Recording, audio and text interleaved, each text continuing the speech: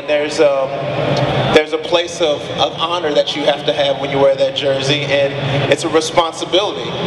And we all take it, and we love it, and we become champions, and we keep on doing it year after year. Older, good-looking people teaching younger.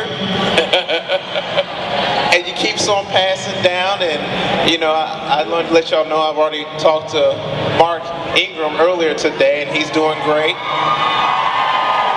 And even more importantly, I talked to Trent. And I'm telling you, he's going to play an amazing game tomorrow. Y'all get ready for my little brother. I'm really proud of him. Both of you guys have been a part of championship teams. I want you to take me to what it's like, and I asked some of the other guys about this, but Siran, let's start with you. The night before you're playing in a game of this magnitude, tell us what it's like.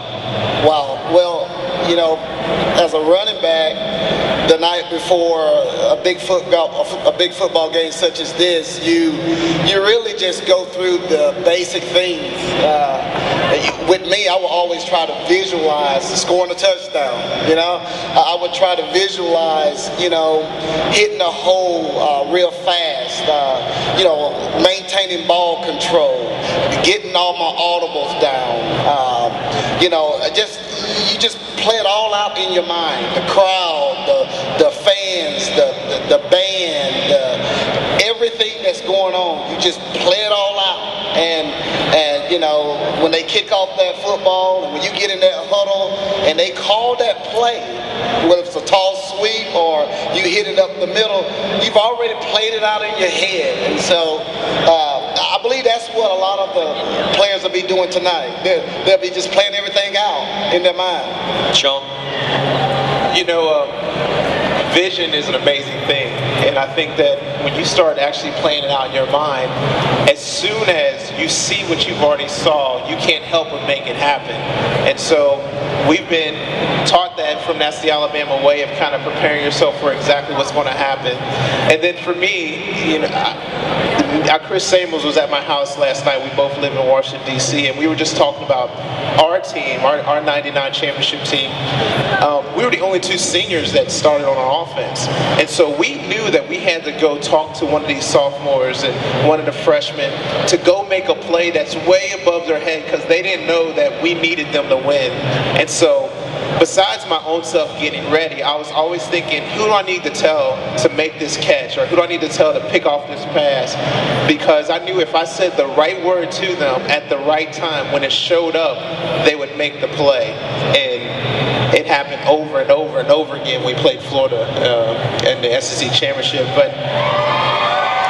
And I think that that's what carries on now. You know, the team, I was telling Siran this backstage, you know, what I like about this team is it's just a bunch of hard workers pulling together. And they're a little bit different and special than the teams that we even had because, you know, everybody knows Trent's talent. It's just way up there. But the rest of the guys, it really just, they come together, and it's something special to watch. And I think if we do our job in being the 12th man, we're going to be really, really happy about 11 o'clock.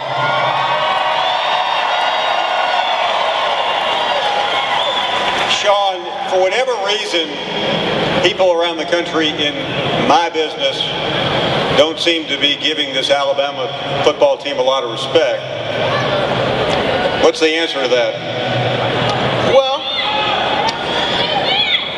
you know, when I first got here, I met Jay Barker, and he was getting ready to head to the pros, and he said, now you know what's going to happen here. We win so much that everybody wants to beat us. And so we have two choices.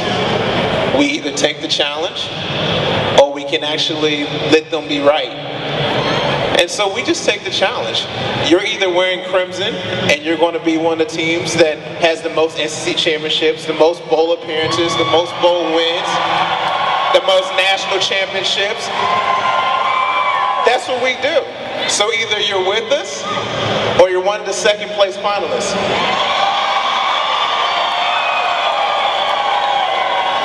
Siran, give us one thing you're looking for tomorrow early in this ball game as a major key. I'm really looking for our offense to really start out fast. You know, versus before, you know, we'll wait around, try to fill the game out. I really sense that we're going to have an aggressive offensive team tomorrow night. We're not only going to run the ball, but we're going to throw the ball tomorrow against LSU. I'm really sensing that. How about you, Shuan? Well, you know, I've been amazed at people, you know, in the whole sense of things, ESPN and the writers, that they forget that we have the #1 defense in the country. It's not close. And so I think our defense is going to play lights out like they did last time, and I think Trent's going to shine. But I'm really agreeing with Siran that I think AJ is going to shock the world. Guys, it's been great having you here. Thanks again for what you did when you played for the Tide. Thanks for coming by to visit. Roll Tide. Roll Tide. Shuan Alexander.